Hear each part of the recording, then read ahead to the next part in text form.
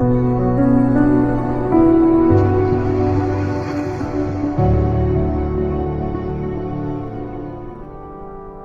නමසය අනූපහ වර්ෂයේදී විද්‍යාඥයින් හබල් දුරේක්ෂය අහසේ බිග් ඩිපර් ලෙස හඳුන්වන කලාපය වෙත ඉලක්ක කරා.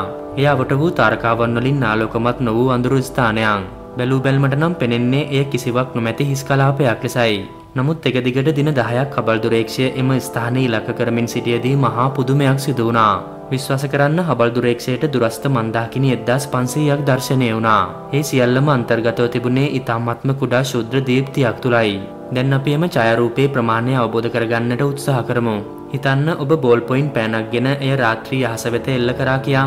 හබල් දුරේක්ෂය විසින් ලබාගත් එම ප්‍රථම ඩීප් ෆීල්ඩ් ඡායාරූපයේ අන්තර්ගත වුණේ රාත්‍රී අහසේ එම බෝල් පොයින්ට් පෑන නාභිගත වී තිබෙන තරම් ඉතාමත්ම කුඩා ස්ථානයක්.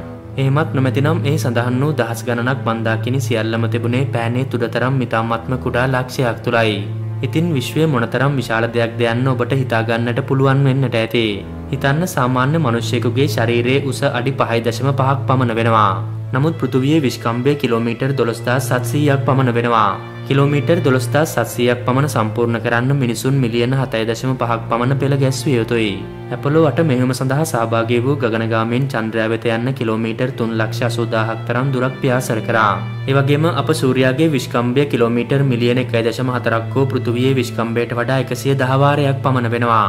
හබල් දුරේක්ෂය විසින් ලබාගත් ඉහත ඡායාරූපයේ වූ එක් ඩොට් එකකින් දිස්වුනේ තාරකාවන් බිලියන ගණනකින් සමන්විත එක් මන්දාකිනියක් බව මතක තබා ගන්න.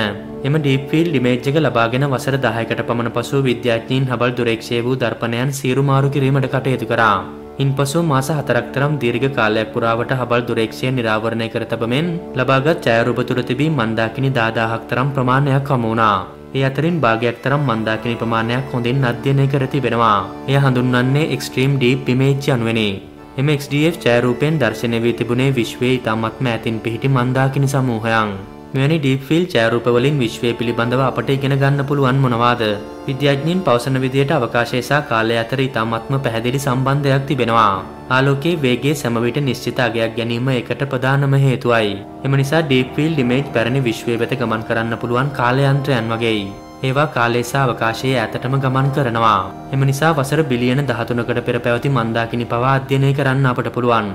ඉන්න දවස් කරන්නේ අපි දකින්නේ බිග් බෑන්ග් පිපුරුම සිදු වී වසර බිලියන ගණනකට පෙර වූ විශ්වය බවයි. ඉතින් එමගින් විද්‍යාඥයින්ට මන්දාකිනි වල වූ ලදරු විය පවා අධ්‍යයනය කරන්නට පුළුවන්.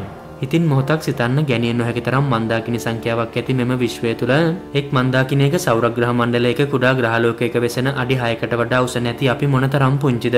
නමුත් විශ්වය පිළිබඳව ගවේෂණය කරන්න, ප්‍රශ්න කරන්න සහ වටහා ගන්න තරම් බුද්ධියක් අපට තිබෙනවා.